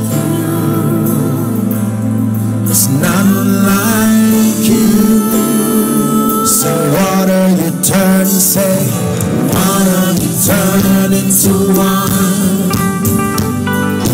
Open the eyes of the blind. There's no one like you. None like you. Wave your hands and celebrate Jesus for 1 minute. Come on. Our God is greater. Our God is stronger. Lord, you are higher than any other. Our God is healer. Awesome in power, our God. One more time, Ghana. Our God is greater. Our God is greater. Our God is stronger. Lord, you are higher than any other. Our God is healer. Awesome in power, our God. Our God. Is someone ready to pray? Shout this from the depth of your heart. Say, Father, in the name of Jesus, I decree and declare that these Egyptians that I see today, I will see them no more forever. Open your mouth and pray. I will see them no more forever. Shabrekata bekatos kata branda gatosh krata kata praskalika paros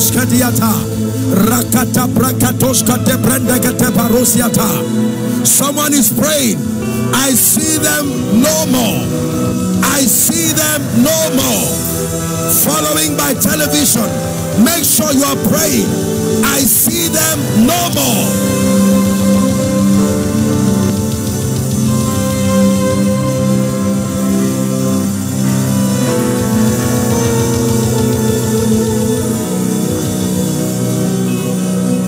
Help them, please.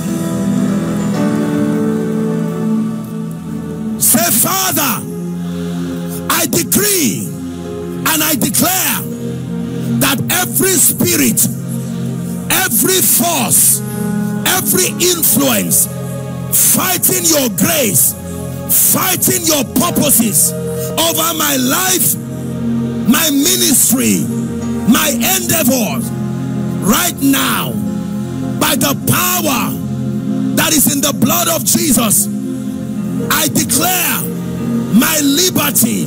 Now, open your mouth and pray. I declare my liberty. I declare my liberty by the power that raised Jesus from the dead.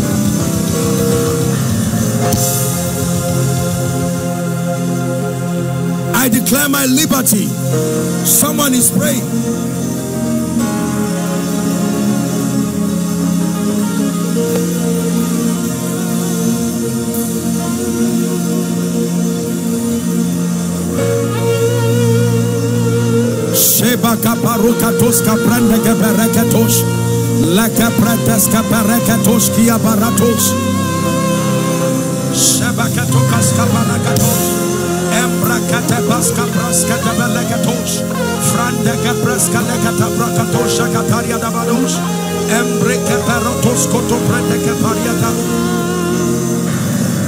In the name of Jesus. In the name of Jesus. Now I'm going to give you 2 minutes to pray. You heard the 4 areas where God is trusting us to bridge the gap. Number 1, the restoration of authentic Christianity. Genuine fear of the Lord with character and consecration and Christ-likeness. Number 2,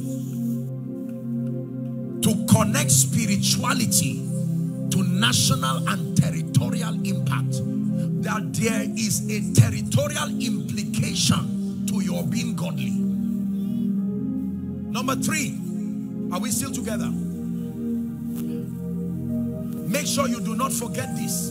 Restoration of honor to the fatherhood structure within the body of Christ and across systems, across territories.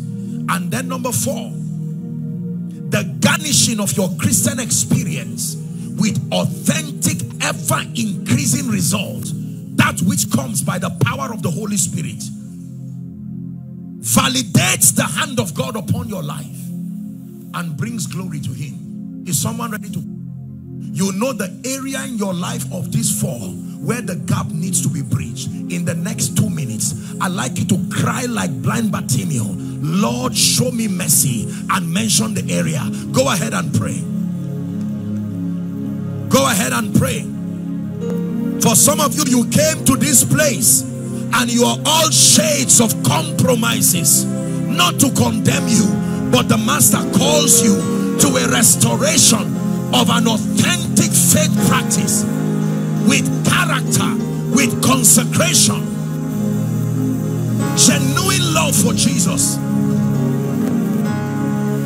restoration of purity, of holiness, restoration of Christ-likeness within the African church, within the church in Ghana, within the church in Nigeria, within the church in Kenya, every other place, the church in Europe, the church in America. Someone pray. Rekindle my fire.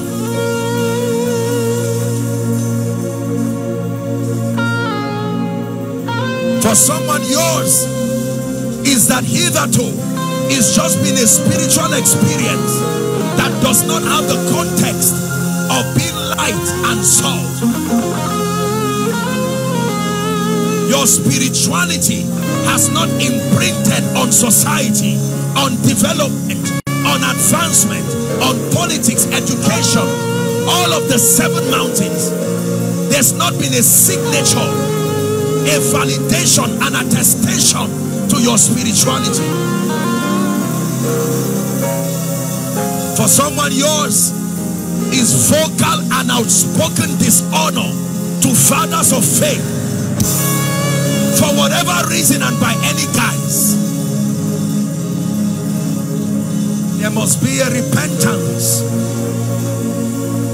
That gap must be bridged. And I believe the last prayer point affects all of us.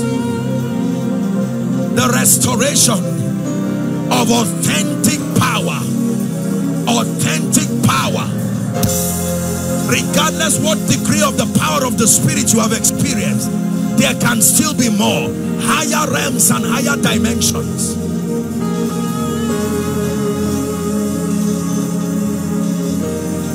In the name of Jesus. In the name of Jesus. In the name of Jesus. In the name of Jesus. In the name of Jesus. Please stretch your hands towards this prayer request by faith. We're standing under the corporate anointing. We're standing as a church, regardless denominational divides, regardless what we agree on and what we do not agree on. The church in Ghana is standing in unity, above and beyond the walls that divide us and the petty aspects of the Christian faith we might believe or not believe. For there is one Lord, there is one faith, there is one baptism, and it is in that name that we come tonight. And we're standing here, it's only because you made. We're standing here only because you made. We are standing here only because you made. You made a way, made a way. When our backs were against the wall and it looked as if it was over, you made a way. And we're standing here, it's only because you made a way. I'm standing tonight by the privilege of the election of grace and by the honor accorded me by His eminence. Ghana, please hear me. There's a God that answers prayer. Don't get used to pain. Don't get used to shame. He said, remember ye not the former things, no, consider the things of old. For behold, I stand by the apostolic and the prophetic, and in the name of Him who died and rose again, the exalted King, I declare over this request that every aparas kobarida shanika kaprakata taliata lakashko brendis kanesh iriasha baruza zie epakanda lege parus katika barus kabenda kaposhiata imbrakatos kabrikatosiata. I decree and declare by the Spirit of the living God, let the fire from heaven rest upon this request now. Let fire from heaven rest upon this request now.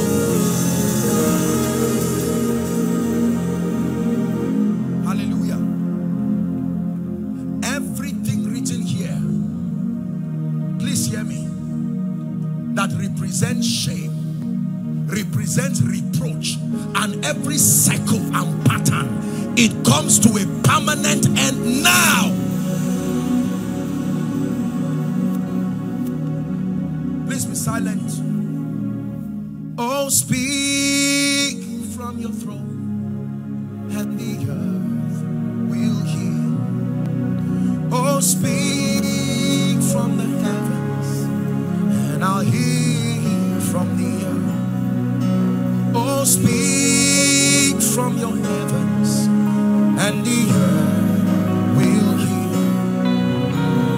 speak from the throne, and the earth will hear. My altar is calling you, oh God. My covenant is calling you, oh God. My worship is calling you, oh God. My sacrifice is calling you, oh God. Take my praise,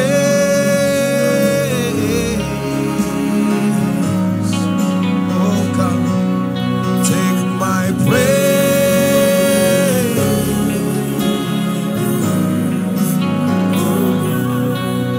let the fire from your altar touch my heart. Let the fire from your altar touch my heart. Let the fire from your altar, let the fire from your altar. Listen to me. I cried unto the God of my covenant because of what is about to happen here. When the Lord Jesus Christ appeared to me, after many experiences that I've been privileged to have in the spirit, please listen. You've heard me say it many times, that the Lord spoke to me that to every nation and every territory that I send you to, the light that came from me to you, there must be someone in that meeting that same light that came. And I'm saying this because there are people here. Saul is about to be changed to Paul.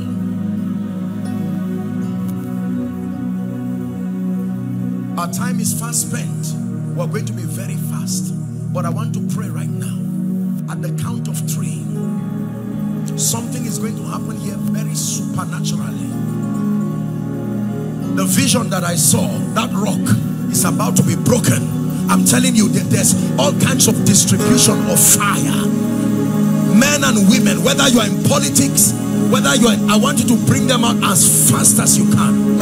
Father, at the count of 3, I decree and I declare over someone here, the mantle that has been looking for you, the grace. Please careful with them so you don't injure them. In the name of Jesus, at the count of 3, Ghana, I want you to shout Jesus, and fire falls in this place right now. Are you ready?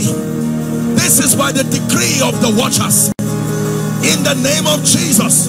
1, 2, get ready. 3. Let that fire fall. Take that fire now. Take that fire now. Take that fire now. Aliga barakosh kadikatos. A new season in ministry, a new season in business, a new season in politics.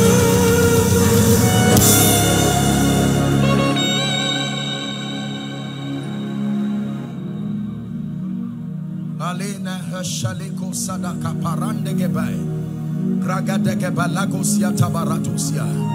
I prayed speed yesterday, and the Lord is still saying I should pray it again.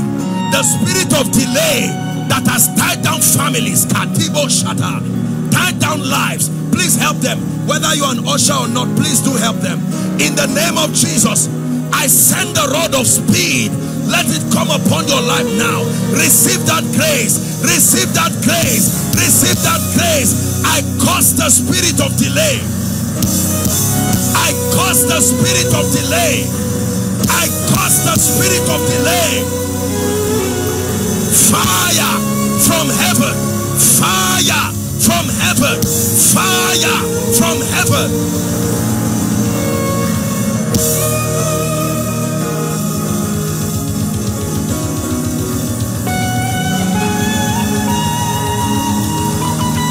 We're still praying. Hear me. Everyone here under a curse or any manipulation of witchcraft, activities of ancestry and bloodline, you are about to shout Jesus, and fire is coming upon you to separate you right now. Father, every covenant, every yoke tying down men and women, in the name of Jesus, as you shout that name upon Mount Zion, it says there shall be deliverance and holiness, and the sons of Jacob will possess their possessions. Are you ready now? At the count of 3. 1, 2, 3. Shout Jesus. I command that spirit out of them now. Out of them now. Out of them now. Release their destinies. Release their destinies. Release their destinies. Release their destinies. By the blood of the eternal covenant, release their destinies. Release their destinies. Let them go. I proclaim your liberty. This is jubilee for you. I blow the trumpet in Zion. I sound the alarm upon this mountain.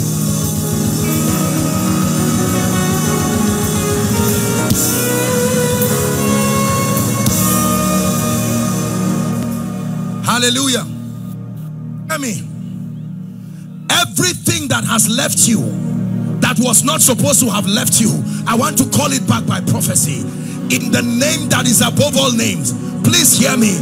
I stand as one sent of God, and I decree between now and the next 90 days, everything that has left you, I command it to return right now. I command it to return. I command it to return. Let there be restoration. Let there be restoration.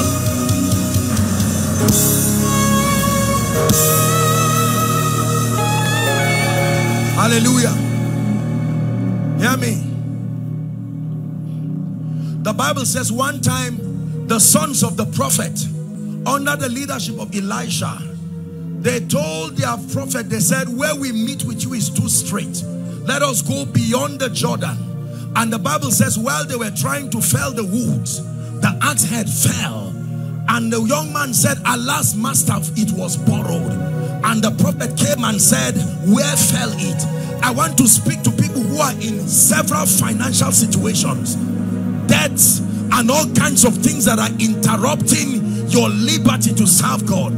Every time there is an economic problem in scripture, the prophetic was the office that was responsible for restoration. I decree and declare right now, in the name of Jesus, let there be supernatural restoration in your finances. Supernatural restoration in your finances. Supernatural restoration in your finances. Hallelujah. By the privilege of God's grace, please hear me. The man standing before you here, I understand what it means to be helped by God. I am a testament of that statement, Ebenezer, that an ordinary man can be helped by God. I want to speak the grace that lifts over someone. I will hold on through the storms, and I will hold on to your word. My life will soon reveal you're the lifter of men, the lifter of men. I will hold on to the storm, and I will hold on to your word. My life will soon reveal you're the lifter of men, the lifter of men. Please hear me. The grace that took Esther from Shushan to the palace, the grace that took Ruth from the backside to become the wife of Boaz, the grace that took the shepherd boy, I decree and declare, may that grace rest upon you now. Hear me prophetically. Rise to a new dimension. Rise to a new level in the spirit. Rise to a new level in influence. In the name of Jesus Christ.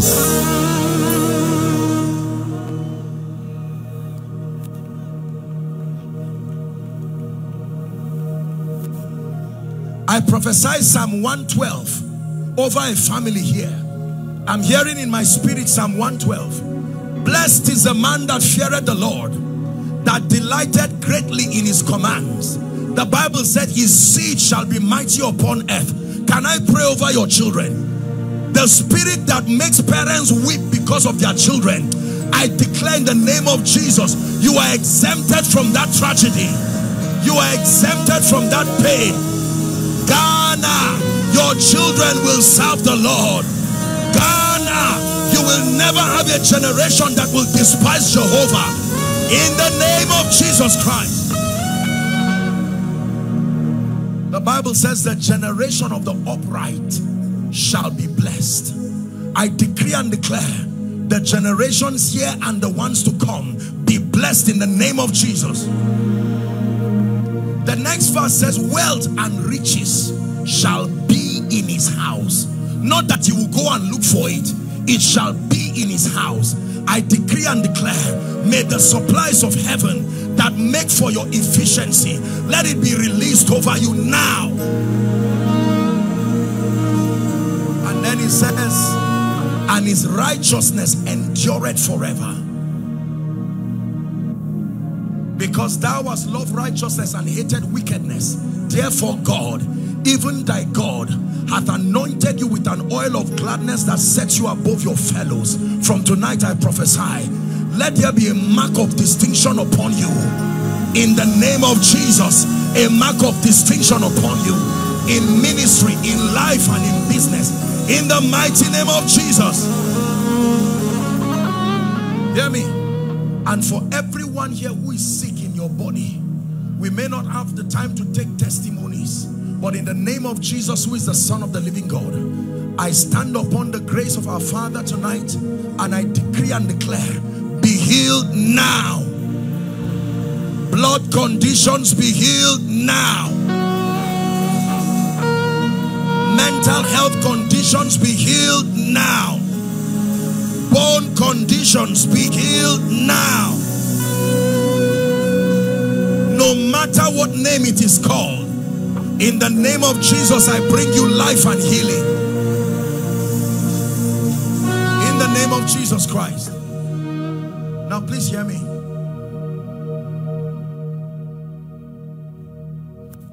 Before we do the altar call, we're going to receive the sacrifice. Yesterday, I told us and I challenged us,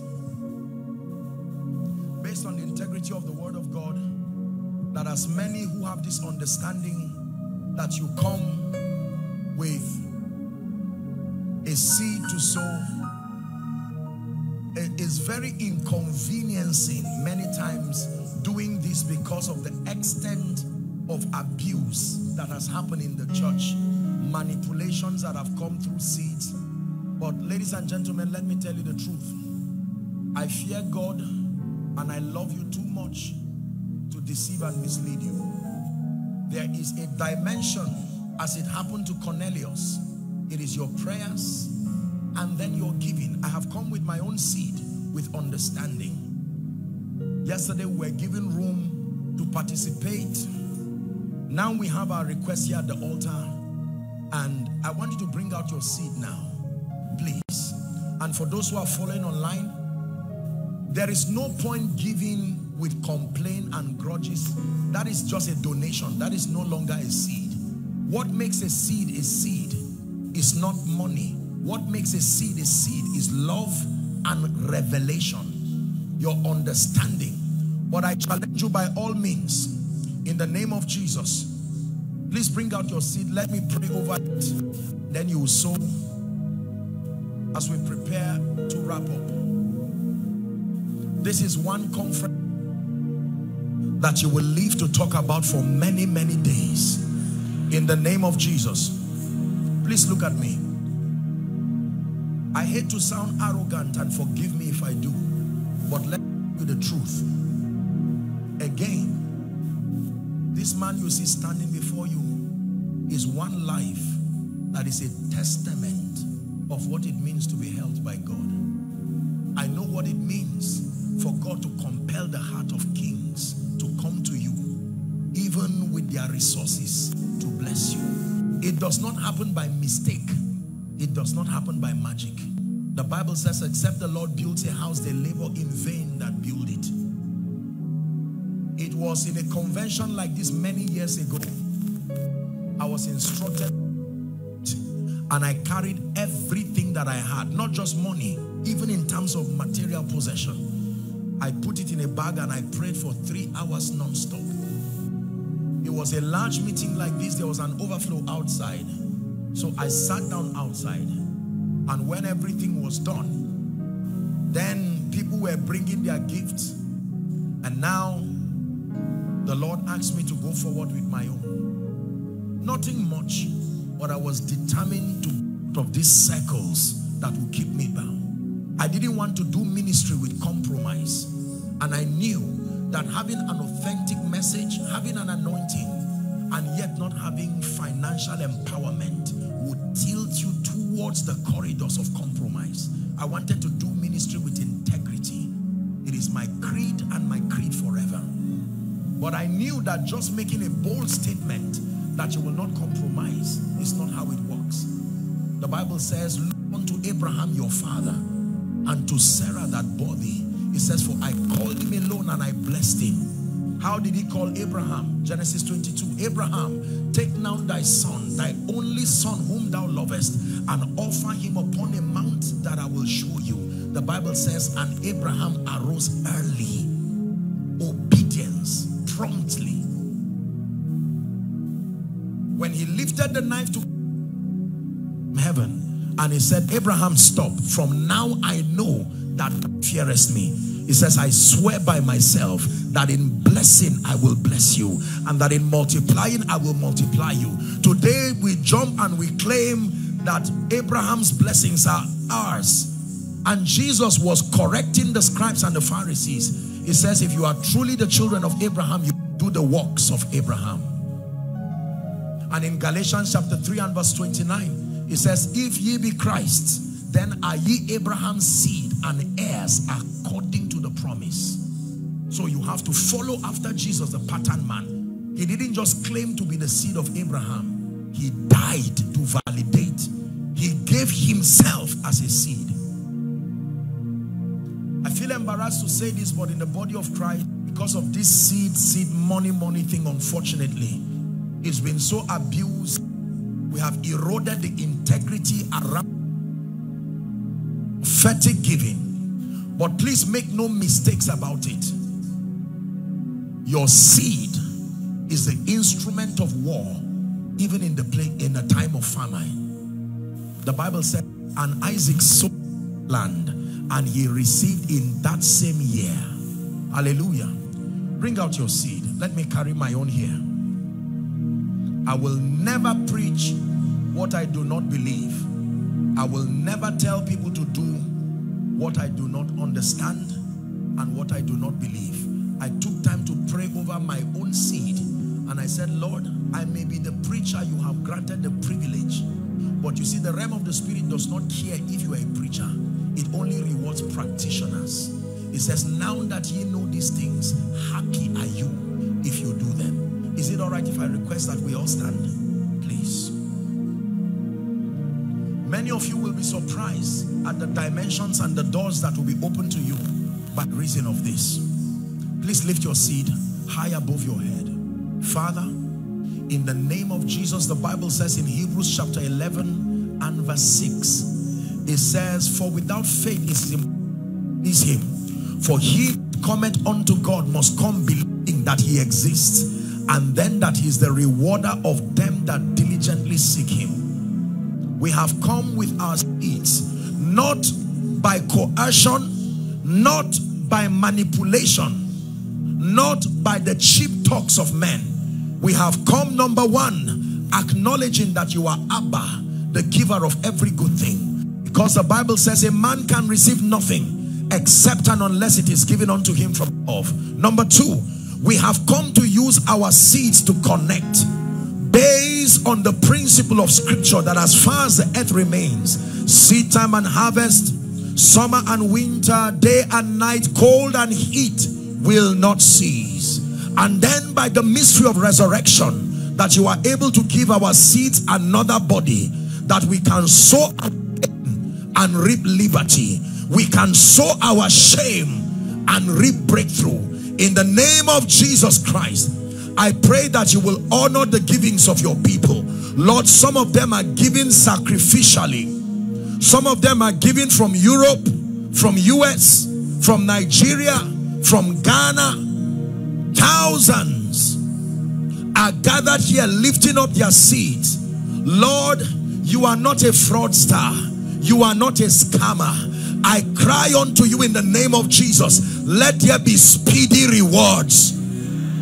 Let there be supernatural breakthroughs. In the name of Jesus Christ, I connect you to the grace that prospers. The Bible says, and God is able to make all grace abound towards you, so that ye, having sufficiency in all things, may abound to every good work.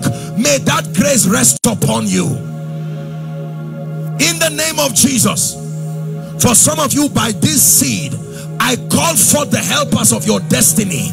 I compel them to hold your hands and to shift you to the next seasons of your life. In the name of Jesus. Some of you are lifting your seeds like Cornelius. I decree and declare, the Peter that must be sent to you, dear Cornelius, I compel that he's inspired to meet you in the name of Jesus. And the Bible says, the seed of the woman shall bruise the head of the serpent. Therefore, Leviathan, Mammon, we summon you by the integrity of the word of God, and we crush your head over the finances of God's people in the name of Jesus Christ. As you sow this seed with understanding, I declare that you rise in the name of Jesus Christ. Amen and amen. How do we sow the seeds? Please direct me. Will you walk to okay, so I'm going to request very quickly the basket. Please, I know that there are a crowd of people like this, and we want to ensure that everything is done with integrity. As much as possible, those who need to cast their seeds very quickly, come and do so. Are they coming out?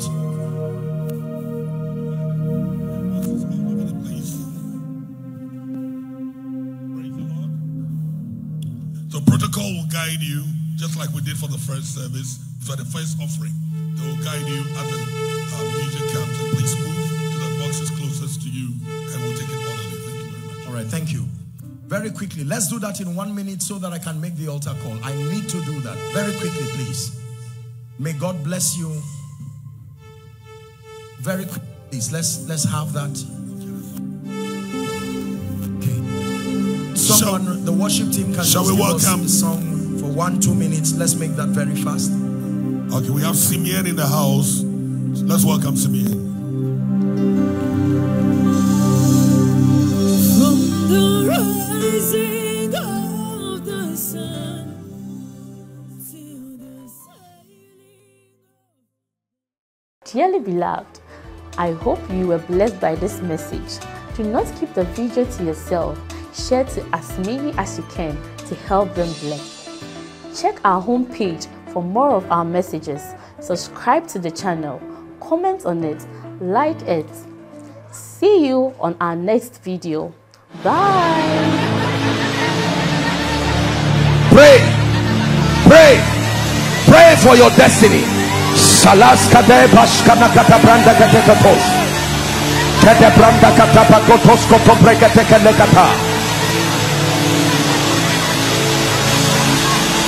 The phase of development. Lord, grant me the discipline